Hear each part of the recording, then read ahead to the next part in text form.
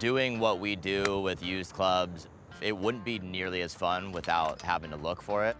This thing is sick. The chase, the hunt is like the important thing, right?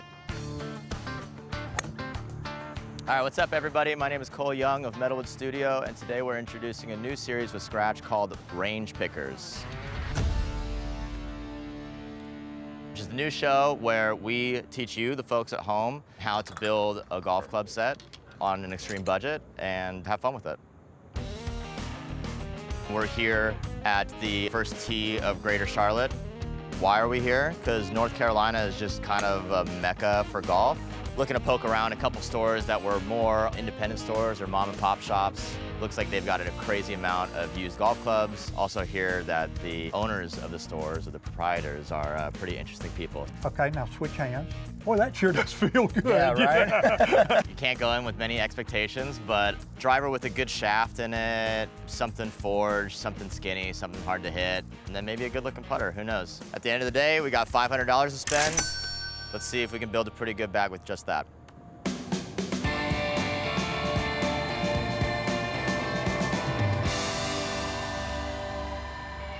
Welcome. How you doing? Good. Cool. Thanks so much for having us. Yeah, I go by Freddie P. Welcome to Greater Golf Express Golf Emporium right here. Amazing. Freddie P. Thanks so much for having me. So, appreciate it. Yeah, I've been doing this for 29 years now. I'm a better buyer than I am a seller. Okay. Okay, and as you can see by the amount of inventory we have. Yeah, seriously. Want to take a tour quick? Yeah, okay. We'll take a tour and then I want to do some shopping. Okay, yeah, right back behind here. 1 iron, 2 iron, ooh. Look at that one, huh? Yeah, give me that. Yeah. I know. So, hey, everything's for sale. Let's take a walk. Yeah. Because I'm getting too excited. I need to leave this area before I freak out. Did you bring out all the goodies? Just get me going? This is standard operating procedure for us, okay? People come in, you know, wanting to save money. They get sticker shock. I want to help save you some money or help save somebody else some money. Yeah. What I started doing with Metalwood was helping my friends put together a golf bag on extreme budgets. We were able to put you into a set that was going to help you fall in love with the game. They're just like little tricks of the trade that are fun to pass on to other people, especially when they're in a bind and need to get a set of clubs. I was going to say, I know you've got some tricks up your sleeve. I'm dying to know. All right. Is this wet tinfoil? If this works, you're going to blow my mind. That was just 2 seconds. How's that? Amazing. So we're putting that lipstick on the pig, right? Absolutely. Oh, look at that. Talking about saving money. This right here. I'm a huge Tacky grip. Mac fan. That grip we sell for $349, or we also have the 5 where you might want to feast. Oh, yeah. These are the pull-offs. Wow. Okay, I'm getting distracted. Let's. Okay. So we're heading. This is gonna be really tough because there are some really, really good things here. Oh my God. $99.99 for an absolute rocket launcher. Ooh.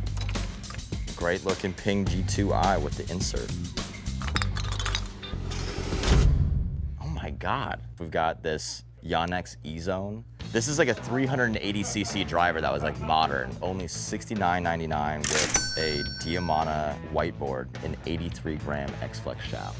Probably like a $300 upcharge for a shaft when it came out. I think we need like a little zone that I'm gonna be putting all these golf clubs in. Oh yeah, the natural beryllium copper with a jumbo. This one here is $39.99. And is so interesting, we might just have to get it. So many good ones. We're buying golf clubs. Feels amazing. I have to buy it. I don't need the putters. I don't need them. I want them, but I don't need them. Womp womp. So you're holding out on me, Freddie P. I know you got more of these in here. Well, you know what? I think we're all set. Cool. Let's do it. No irons? Yeah. I want to see what's at the warehouse, honestly. Okay, yeah. 132, not that bad. Good start. We might be coming back, honestly. Thank you so much. All right, guys, we got what we came to get. Got a little driver action. We got, I have no idea what this is. We got some grips that I've been dying to get. Kind of smashed it, honestly. So now we're gonna go to the warehouse and see what we got. What's going on, man? I'm Cole. Nice to meet you there. Nice to meet you. Thanks so much for having us. This is exactly what we're looking for. I think that the store is like obviously a curated experience. 100%. But I like to dig. Yeah. I like to get through it all. Well, I hope you brought your shovel because we're going to do some digging today. Yeah? Know? Is there more than this? Oh, yeah. Let's check it out, Cole. Okay. We'll go back here, man. Welcome to the back of warehouse, too. Oh, yes, sir. Don't let your jaw hit the ground. Oh, my God.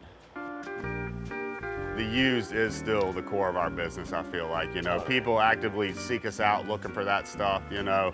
Yeah, we can come along and check out some of the other goodies back here. A lot more to check out.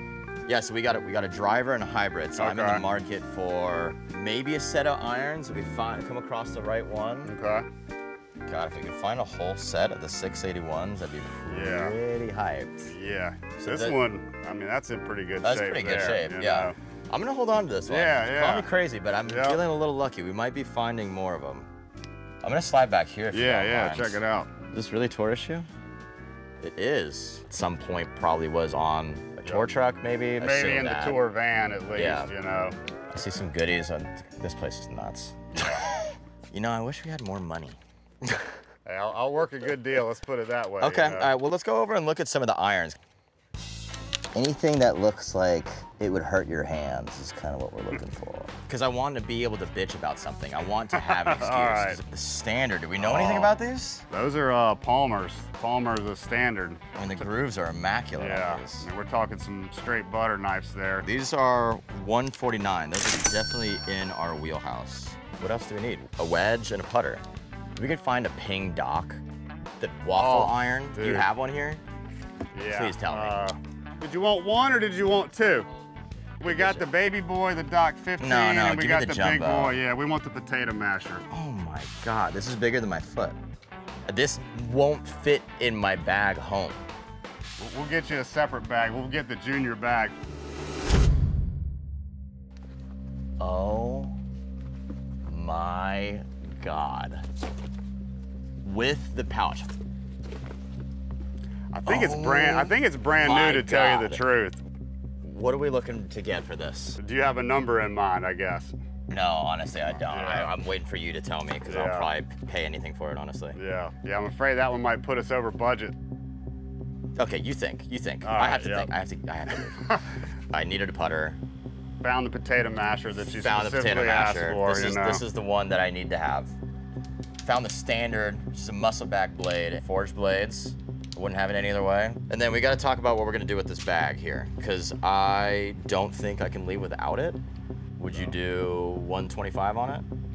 You know, I'm thinking it could probably pull closer to 2 online, but you know, considering the fact we're getting the other stuff here, I think 125 will work there then. Got yourself a deal. Yeah. Thank you so much for having us. Yeah, man. I appreciate it. Doubt. Appreciate it as well. Yeah, absolutely. We just wrapped up at the Greater Gulf Express warehouse. Not gonna lie, we went a little over budget, but I've never seen this amazing paisley print. We also got a 3-through pitching wedge in Arnold Palmer's, the standard forged irons. Waffle iron that I think rolls a couple balls or so. And I think that we are at a grand total right now of $425. So we've got about $75 left to play with. All we really need is some wedges for around the green. So we're gonna go off to the golf shop. That's it, that's the name, golf shop.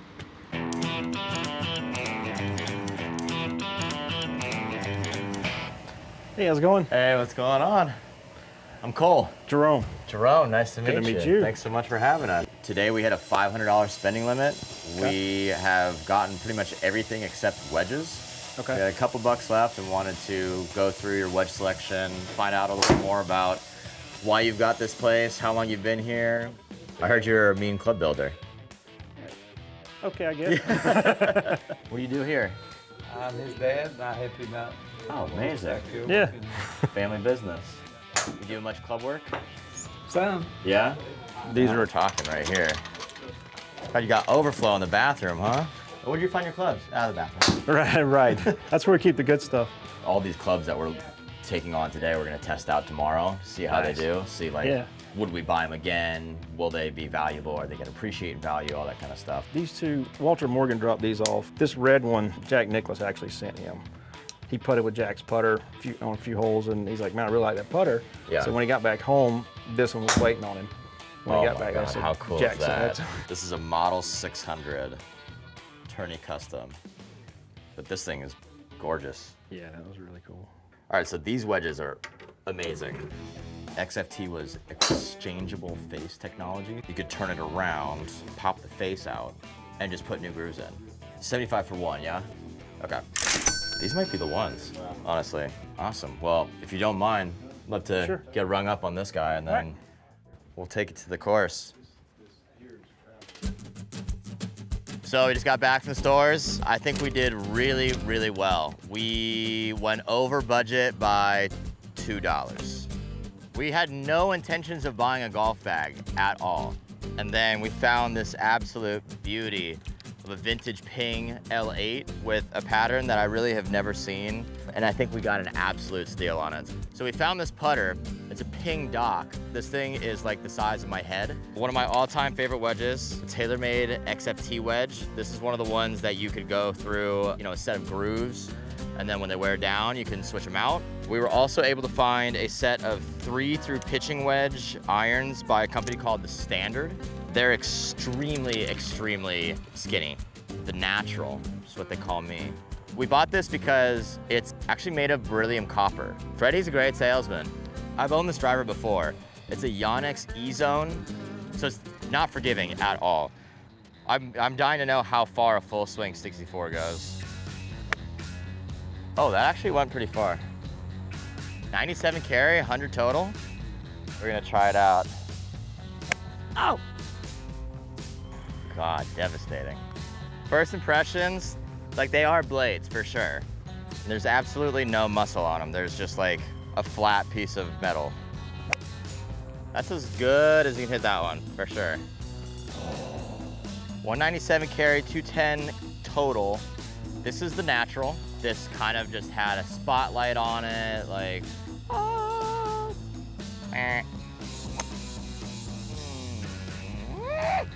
And shorter than the 3-iron, so not off to a good start. There we go, 221. Driver time. This is a really heavy shaft. Kind of like that. That was 275 carry, 278 total. I like this thing. All right, so we're in the bunker. We got a 64 degree. I really like the bounce on this. Allows you to like throw your hands a little bit more at it. Maybe the worst putter ever made. But also the best putter ever made. All right, if we make this, I get another 500 bucks in another episode.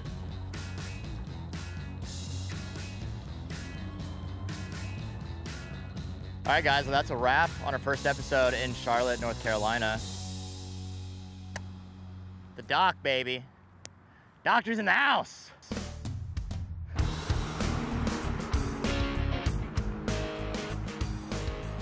All right, guys, we're back at my store. This is Metalwood Studio on La Brea Avenue in Los Angeles. Spent some time with these clubs and, you know, kind of diagnose what went wrong, what went right. I think we found some absolute gems. I think we found some absolute junk.